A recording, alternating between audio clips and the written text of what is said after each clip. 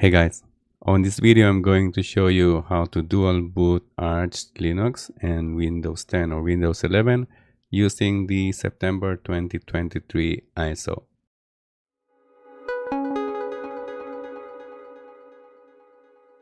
Now the first thing that you need to do is of course create a space for the Arch Linux, and in my case I'm just gonna add like 25 or 24 point something gigabyte by shrinking it, and then I'm gonna boot into Arch Linux app.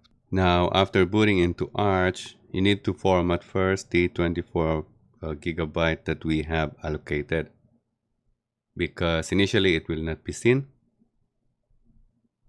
After typing the command lsblk, as you could see, we still don't have the 25 gigabyte, or still cannot be recognized. So if we type in cfdisk, you can use this command cfdisk, and be careful because it depends on your system. It could be SDA, it could be also SDB or SDC, or there's also NVMe. In my case it's only SDA. And here you go, this is now the 25,000 that I've allocated earlier. So I'm just gonna create say 600 megabytes for the EFI or boot, and then I'm gonna allocate also 2 gigabyte of swap, and then the rest I'm gonna allocate as what I call this, for the root. And then you need to select in here the type. It should be EFI system, and then this one's supposed to be Linux swap, and the rest will be the root partition.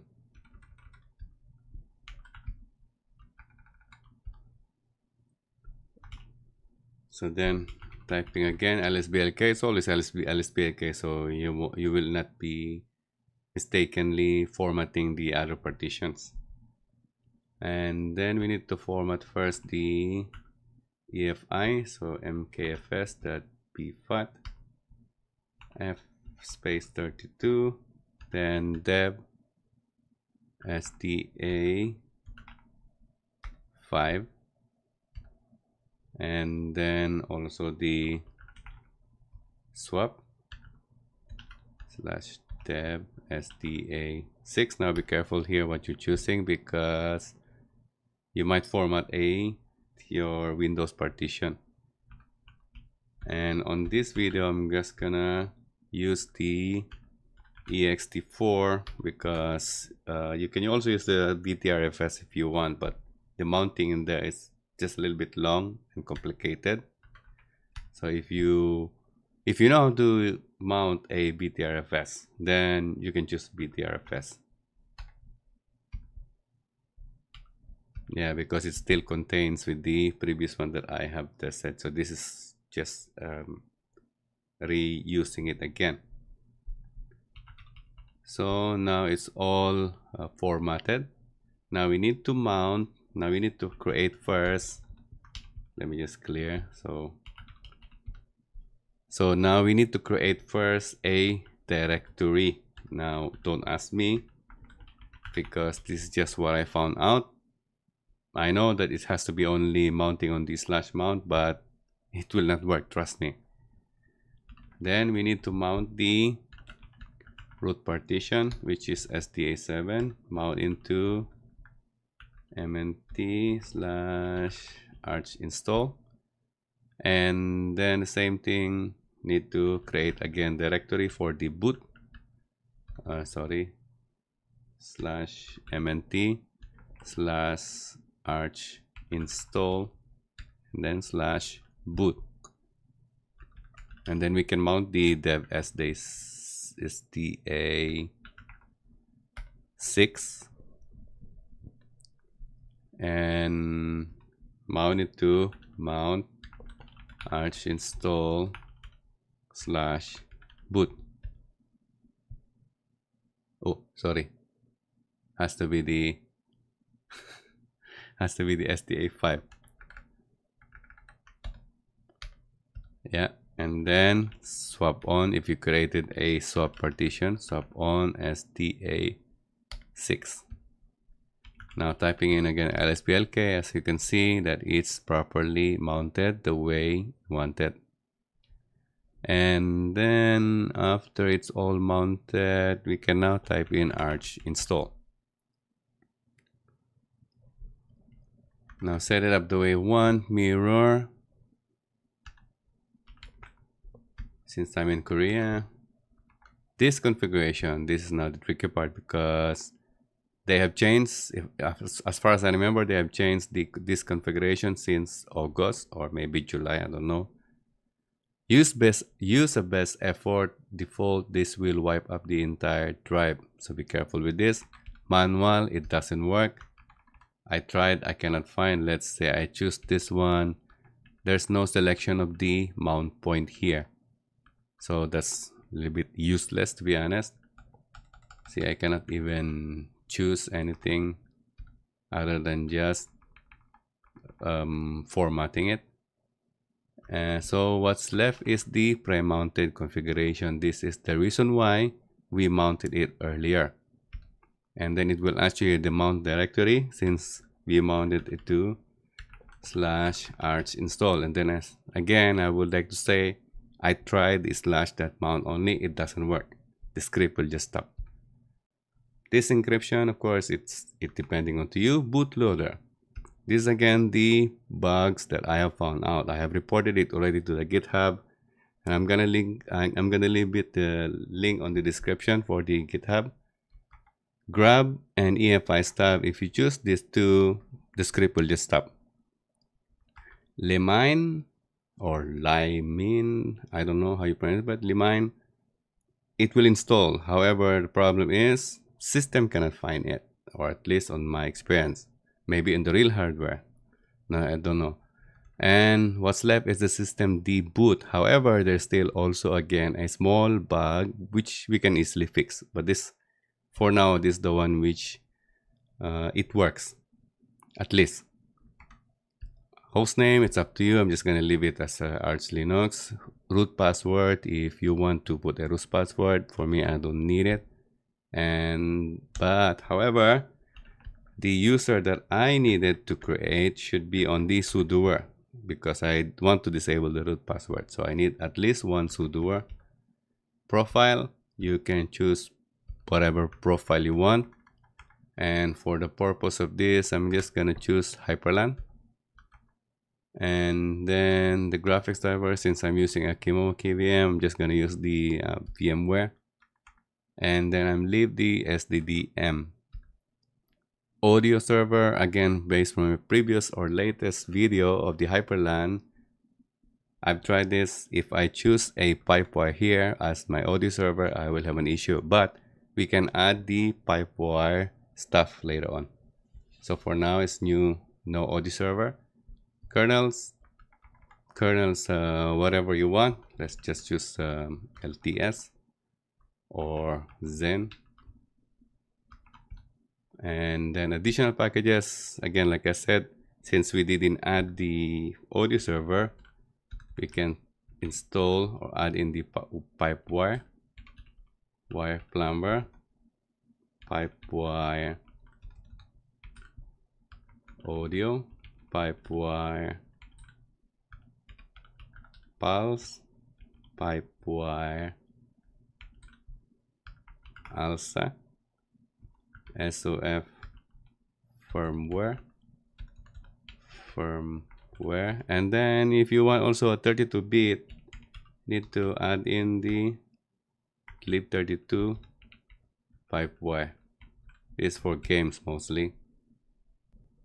Network configuration, use network manager, it's so easy.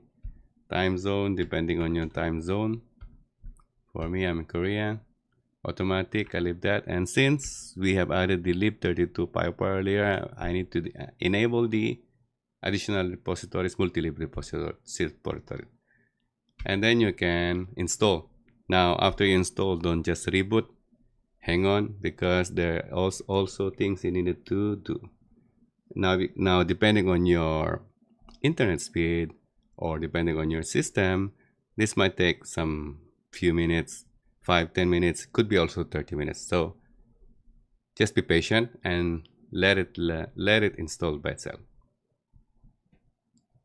Now if you come to this point, need to chroot the system. Otherwise, I told you again, at the time of my recording, at this now September 17, at the time of this recording, there's an error and it will not boot actually. So I need to chroot. We need to fix that first, because I will show you later on. And at this point, you need a pen or even your phone, because we need a UUID.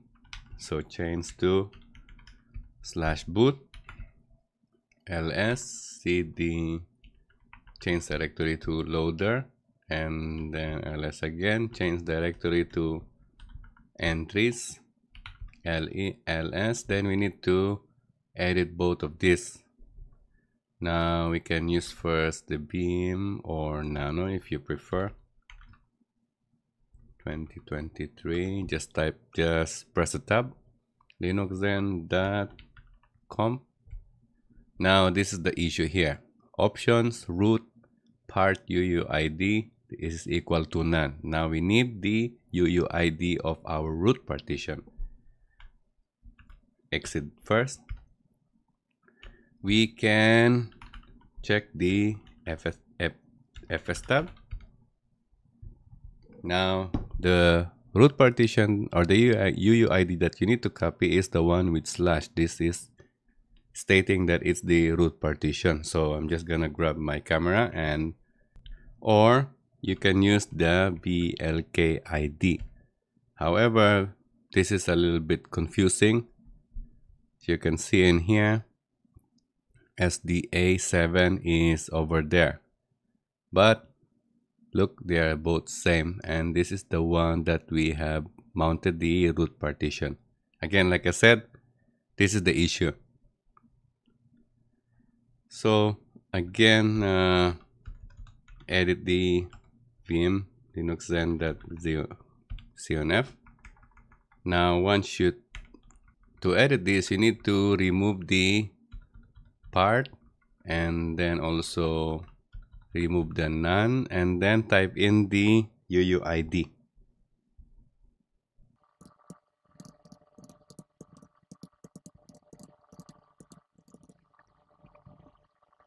So once you type in the UUID, do the same for the fallback.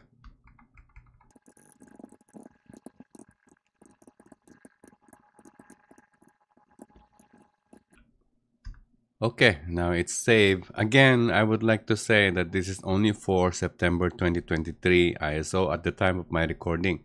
It could have been already fixed. Who knows? Who knows if it's already fixed? But I'm gonna leave the GitHub issues that I have submitted on the GitHub. You can just verify that one after a few days from the time of this posting, so that maybe you don't have to do this anymore. Grab can maybe also be useful. Now, while you're here, we might as well just add the Windows partition, so you should be able to boot it from there. Now we need to change directory first, and then we need to create a mount point for the Windows. We can copy the EFI entries. LSPLK is mostly these 100 megabytes for Windows. So need to mount that one, SDA1. Oh, what happened there?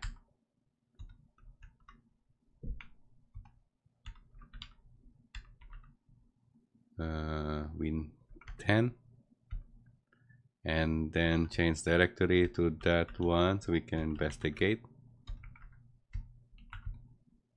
Change directory again, ls. Now we need to copy this Microsoft directory into our boot EFI. So cpr Microsoft, or just type in the whole one,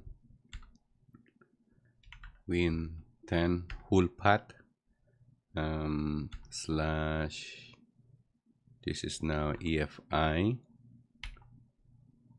slash Microsoft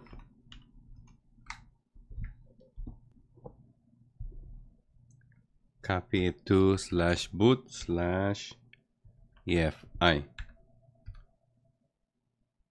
cd again, so ls cd.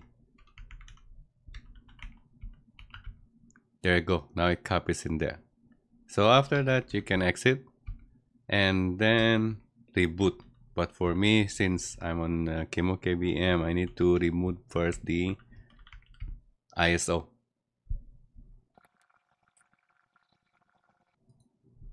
So there you go, it's already in here.